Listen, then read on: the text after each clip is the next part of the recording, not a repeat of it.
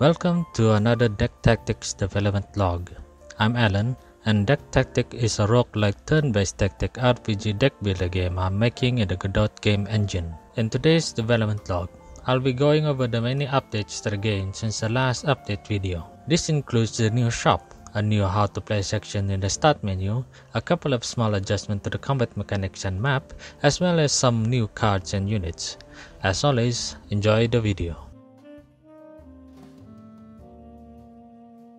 The first update on the list is a major one, the shop. The shop is where the player can buy cards and other items. There will be multiple different types of shop in the game later, but for now, there's only the card shop. The card shop sells cards and in addition to that also offers another service, which is the card removal service. It costs 5 ink to remove 2 cards at the moment. The player can also reroll the shop for 10 inks. So far I set ink 2 times already. And I'm sure you guys can tell what inks are. Inks are the currency for the game. You gain ink every battle, though I haven't implemented that yet. You'll probably notice one odd thing about how I implemented my shop. In most roguelike deck builders, you often find shops scattered around the map. However, my shop is easily accessible outside the map. It's an odd design decision, I know.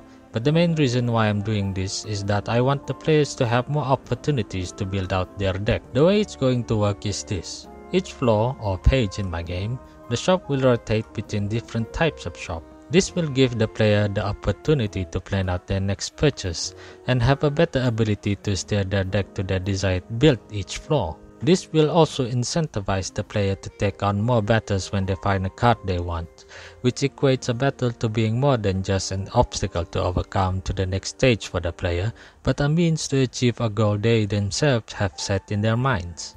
Of course, there might be some downside to doing it this way.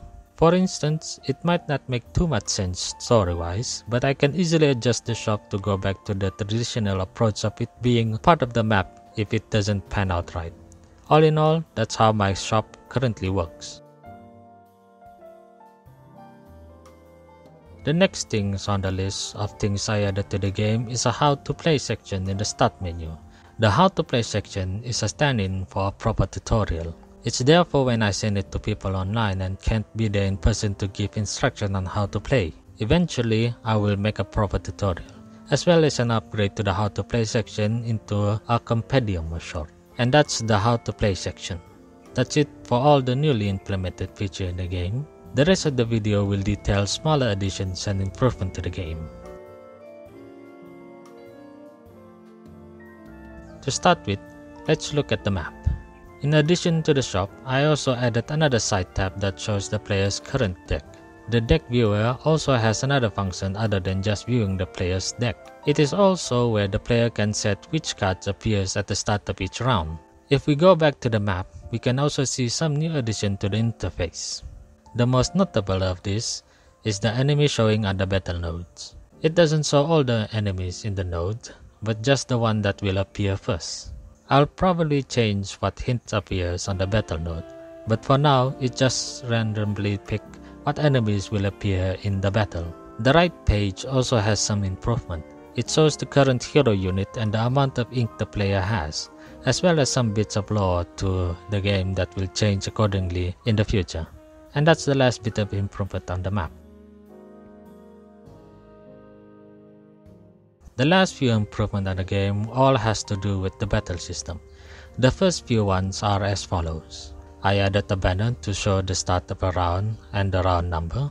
I added functionality to the unit's info windows tab. For instance, the player can view the unit's deck, draw pile, discard pile, consume pile, and expand pile, and more importantly, the unit's detail. The unit details is a bit lacking at the moment, but I will fill it up with useful information later down the line. And lastly, I added floating damage indicator to give more feedback to what the player is doing on the board. Those are the smaller improvements for the battle scene. The one major improvement is the addition of status effect. Adding status effect to the game took a lot of time to implement. It wasn't complicated by any means, but it did require me to improve the underlying code for the battle system and card system. Status effect in the game works similarly to other roguelike deck builders. Most of them count down during the unit's turn when they activate, but in some cases they can activate at the start of a round, at the end of a round, or through some special condition like after being hit. The player can look at the effect affecting the units in their unit info window. The indicator needs some improvement on readability and placement, but they are there at least. And that's about ready to set up for every improvement on the game I could think of. Other than improvement, there are also additions to the game's content. And by content, I mean cards and units. I added 2 new units, the Hound and the Alpha Hound, along with their starting cards, Bite, Jump, and Call Shadow Hound.